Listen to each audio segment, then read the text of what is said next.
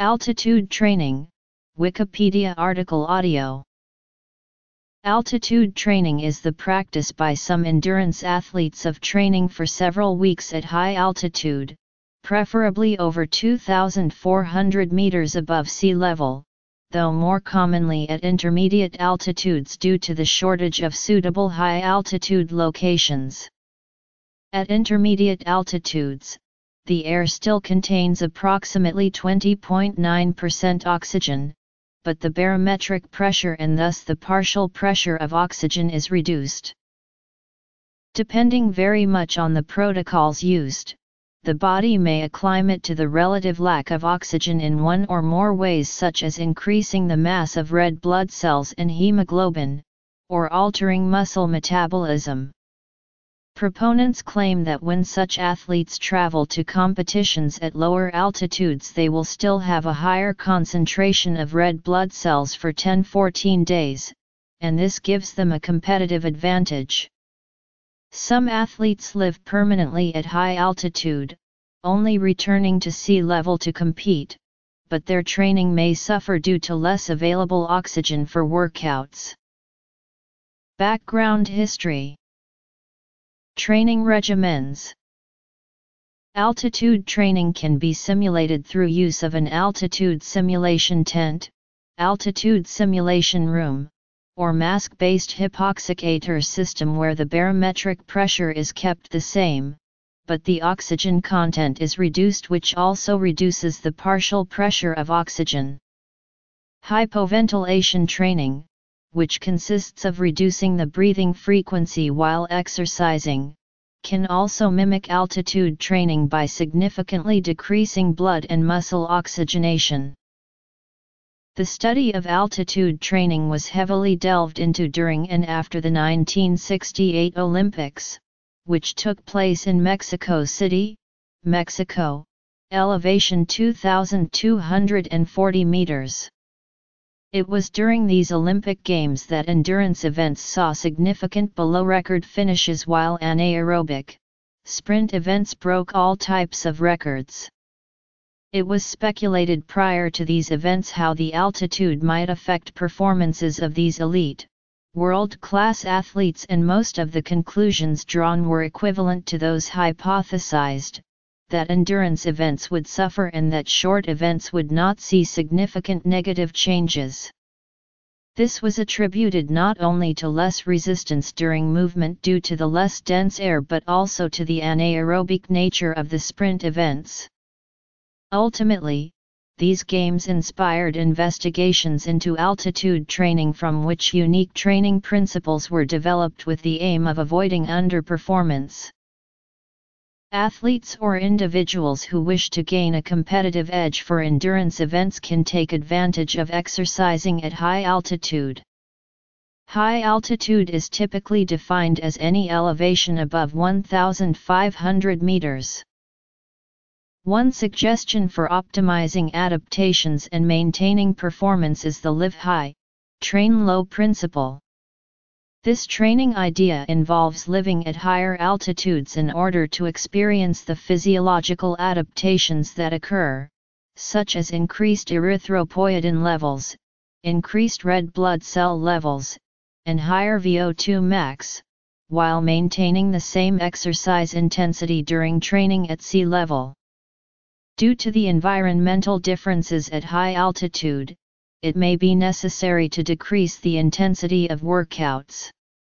Studies examining the live high, train low theory have produced varied results, which may be dependent on a variety of factors such as individual variability, time spent at high altitude, and the type of training program.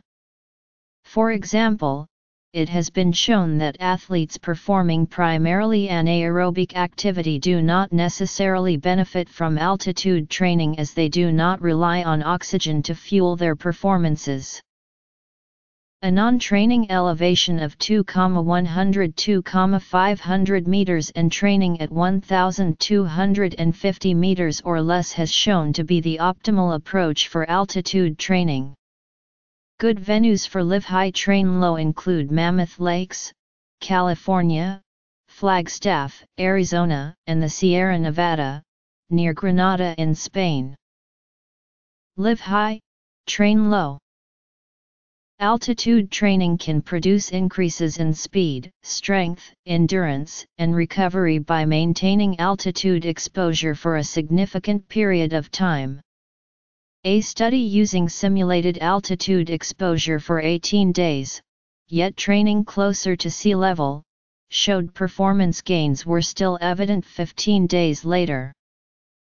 Opponents of altitude training argue that an athlete's red blood cell concentration returns to normal levels within days of returning to sea level and that it is impossible to train at the same intensity that one could at sea level, reducing the training effect and wasting training time due to altitude sickness. Altitude training can produce slow recovery due to the stress of hypoxia. Exposure to extreme hypoxia at altitudes above 16,000 feet can lead to considerable deterioration of skeletal muscle tissue.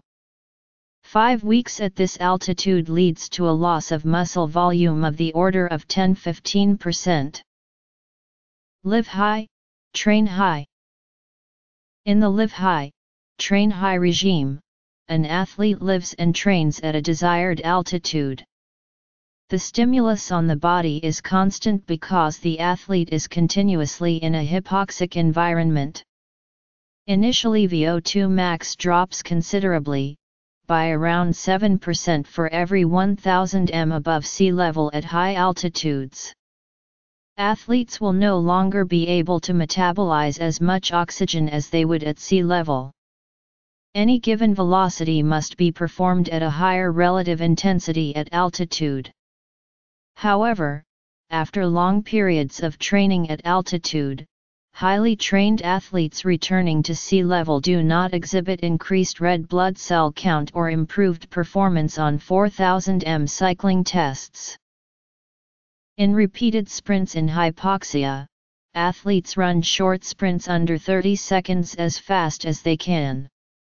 They experience incomplete recoveries in hypoxic conditions.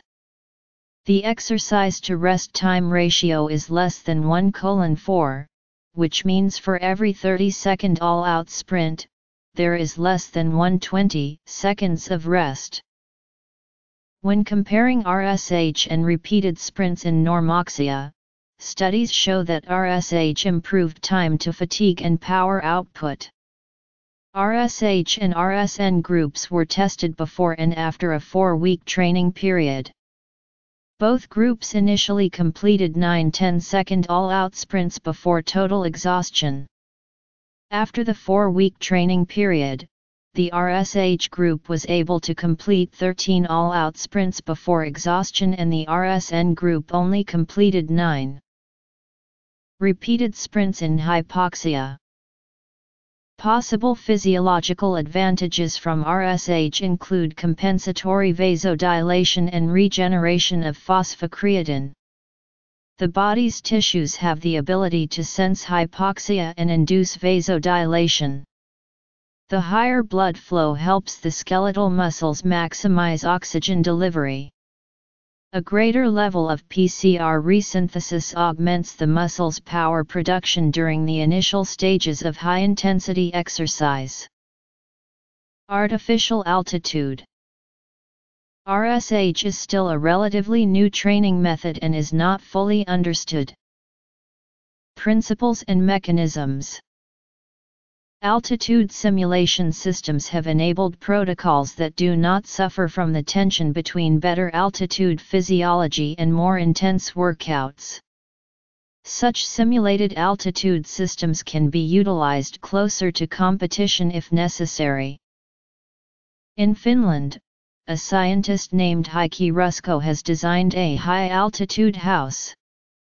The air inside the house, which is situated at sea level, is at normal pressure but modified to have a low concentration of oxygen, about 15.3%, which is roughly equivalent to the amount of oxygen available at the high altitudes often used for altitude training due to the reduced partial pressure of oxygen at altitude. Athletes live and sleep inside the house, but perform their training outside. Rusco's results show improvements of EPO and red cell levels. Increased red blood cell volume. Artificial altitude can also be used for hypoxic exercise, where athletes train in an altitude simulator which mimics the conditions of a high-altitude environment. Athletes are able to perform high-intensity training at lower velocities and thus produce less stress on the musculoskeletal system. This is beneficial to an athlete who suffered a musculoskeletal injury and is unable to apply large amounts of stress during exercise which would normally be needed to generate high-intensity cardiovascular training. Hypoxia exposure for the time of exercise alone is not sufficient to induce changes in hematologic parameters. Hematocrit and hemoglobin concentrations remain in general unchanged. There are a number of companies who provide altitude training system, most notably Hypozico, Inc., who pioneered the artificial altitude training systems in the mid-1990s. Altitude training works because of the difference in atmospheric pressure between sea level and high altitude. At sea level, air is denser and there are more molecules of gas per liter of air. Regardless of altitude, air is composed of 21% oxygen and 78% nitrogen. As the altitude increases, the pressure exerted by these gases decreases. Therefore, there are fewer molecules per unit volume. This causes a decrease in partial pressures of gases in the body, which elicits a variety of physiological changes in the body that occur at high altitude.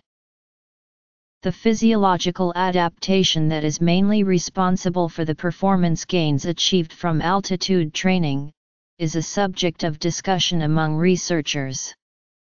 Some, including American researchers Ben Levine and Jim Stray-Gunderson, claim it is primarily the increased red blood cell volume.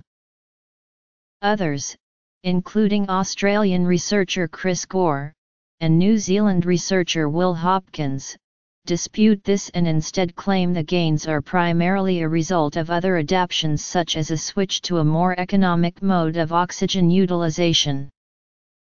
At high altitudes, there is a decrease in oxygen hemoglobin saturation.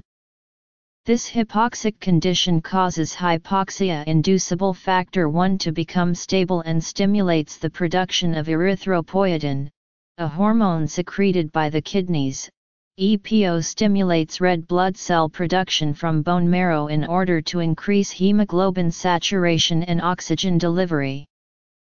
Some athletes demonstrate a strong red blood cell response to altitude while others see little or no gain in red cell mass with chronic exposure. It is uncertain how long this adaptation takes because various studies have found different conclusions based on the amount of time spent at high altitudes. Other mechanisms. While EPO occurs naturally in the body, it is also made synthetically to help treat patients suffering from kidney failure and to treat patients during chemotherapy. Over the past 30 years, EPO has become frequently abused by competitive athletes through blood doping and injections in order to gain advantages in endurance events.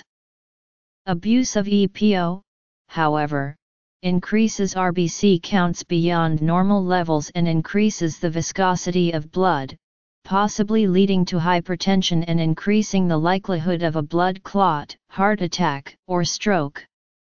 The natural secretion of EPO by the human kidneys can be increased by altitude training, but the body has limits on the amount of natural EPO that it will secrete, thus avoiding the harmful side effects of the illegal doping procedures. Other mechanisms have been proposed to explain the utility of altitude training. Not all studies show a statistically significant increase in red blood cells from altitude training. One study explained the success by increasing the intensity of the training. This improved training resulted in effects that lasted more than 15 days after return to sea level. Another set of researchers claim that altitude training stimulates a more efficient use of oxygen by the muscles. This efficiency can arise from numerous other responses to altitude training, including angiogenesis, glucose transport, glycolysis, and pH regulation, each of which may partially explain improved endurance performance independent of a greater number of red blood cells. Furthermore, exercising at high altitude has been shown to cause muscular adjustments of selected gene transcripts, an improvement of mitochondrial properties in skeletal muscle.